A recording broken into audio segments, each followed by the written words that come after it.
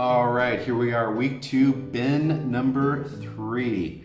Now, the previous 2 bins, the bedding was really matted, so I had to really mix in a whole bunch of new bedding to kind of fluff things up and just get it a little bit more aerated for the worms. There's enough moisture in there that I shouldn't have to add any additional moisture.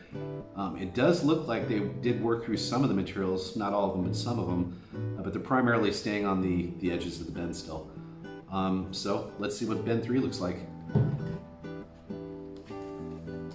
Now, if you didn't already see the video for bin number 1, if you want to find out the backstory from what's happened over the last week, go ahead and pause right now.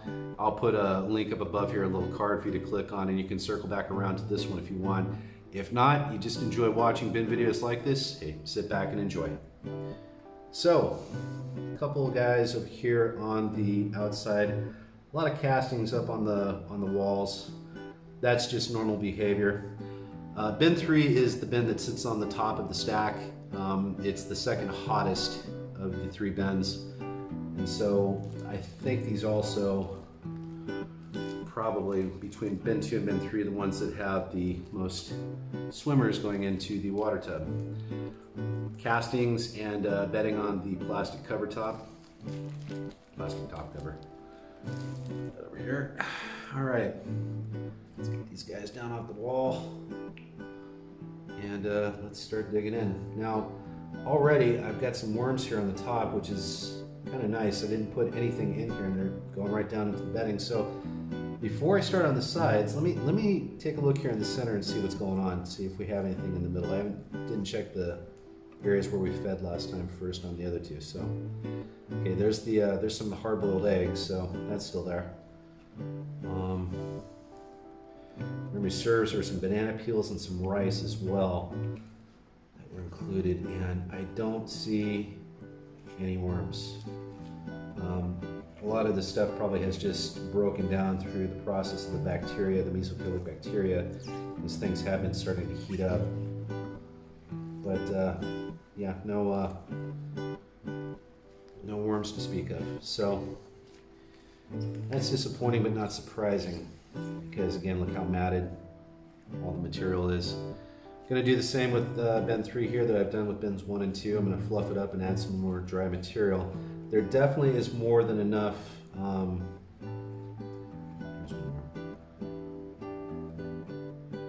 There's definitely more than enough moisture in here that I don't have to add any additional moisture, but additional bedding will help. You can fluff things up and make it just a little bit nicer for the worms. Yeah, they're all over here in the corners. Just like the other 2.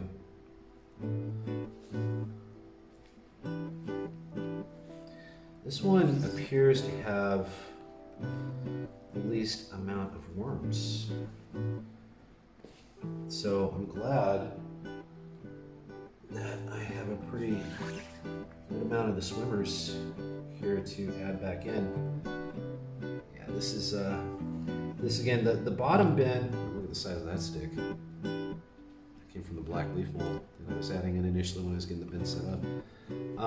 The bottom bin is the coldest bin. It also is the most matted.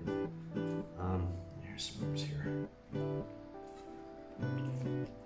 But I'm going to do the same for all 3, just to try to get the moisture as consistent as possible. So, power everything over here. I'm going to try to do this as quickly as possible. I don't really like to disturb the bins this much. This species of worm already has a tendency to like to wander anyway, and this type of disturbance, this kind of tilling, if you will, of the bin can really set them off. So I'm gonna try to do this as fast as I can.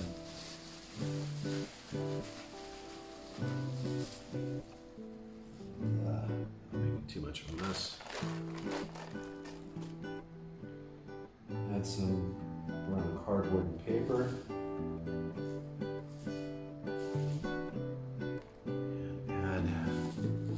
Shredded up leaf material. And it's mixing it together.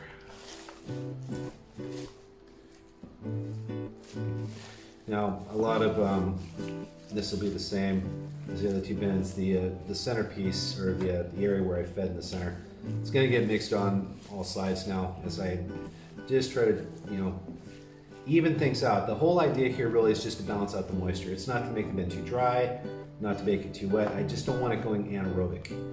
And this is why a weekly check on your bins and fluffing the materials up like this from time to time is really important.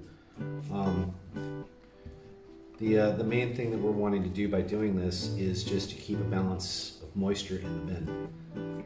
But again, with this species, the thing I get most concerned about is them evacing. Just because of this kind of disturbance in the, it's a banana. Just because of all this disturbance and tilling them up like this, but it's, as you can see, I mean, it's really necessary. Yeah, this is, there's one right there. So I'll get it up there for you. This species likes to wander. They like heat. But you know, this bedding is very challenging for any worm to get through, and usually what it does is, and the reason I like wetter bins than drier bins is because it forces the worm to have to force itself through these materials. But even materials, I mean, like this, as dense as this is, yeah, that's asking too much. Not to mention the fact that, you know, they're still getting used to this bin. They came from an outdoor setting. These are mature worms that are already used to a mature home. You know, they were in pig and cow manure. So to go from that to, you know, corrugated cardboard and food scraps that hasn't been properly, you know, cycled, that's asking a lot of any worm, but especially one that has the characteristics that these African night crawlers do. So I'm not discouraged, and if you're somebody who's new to worm bins, and if you have African night crawlers and you're experiencing anything similar to this, don't get discouraged. This kind of stuff just takes its time in balancing itself out. It just does. It doesn't happen overnight. It takes time to balance out. And in this particular scenario, with everything that's gone on the way it has, it's just gonna take time. I mean, I only had less than 48 hours before I received the worms to have the bins ready. That was my fault. I should have set the bins up a lot sooner, but I wasn't expecting them for an additional week, which had I had that additional week, this would not have been an issue. This would have been cycled. It would have been appropriate because I had a whole bunch of different stuff I was going to add to it to raise the temperature and get, you know, the microbes in here that I was really needing, the bacteria cooking that I wanted. And anyway, so much for lost causes as far as that goes. It's, you know, it is what it is. It's a done deal. I'm not going to worry about it now.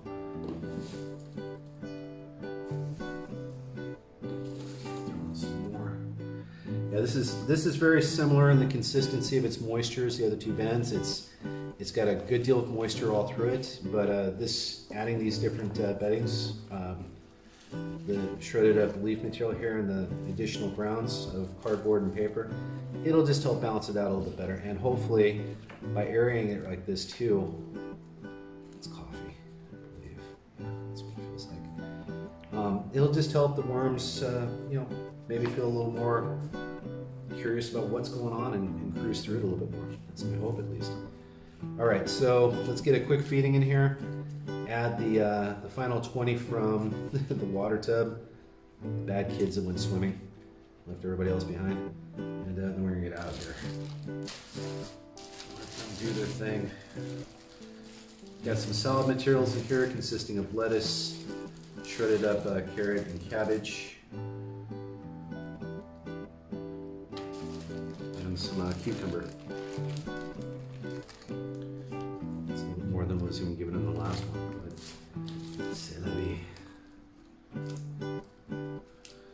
These materials also will add a lot of moisture as well, so solid materials like this get really watery really quick.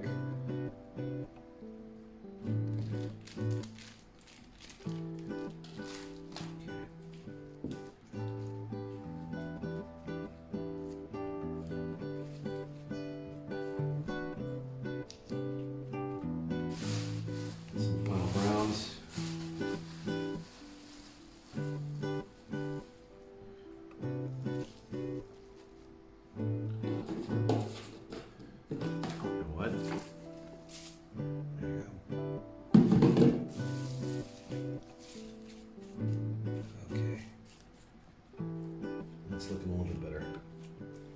It's gonna take time. It's gonna be fine. It's gonna take some time.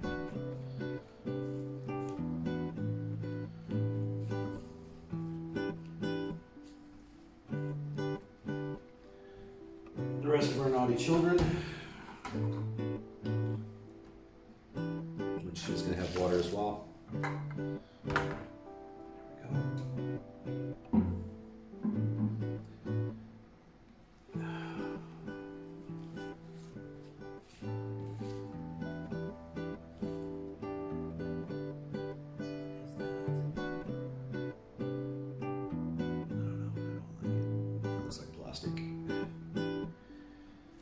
Okay, there we go.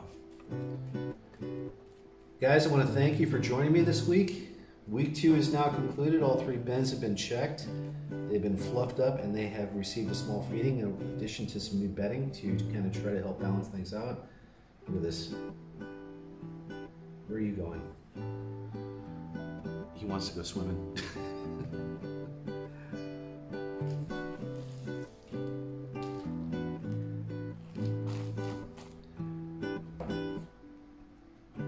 Thanks again for joining me today. If you haven't already, please do like and share this video. Subscribe to my channel and hit the bell notification icon if you haven't already, so you can be uploaded when so you can be alerted when I upload new content. Hey, listen, wherever you are in this world today or tonight, take care. Bye for now.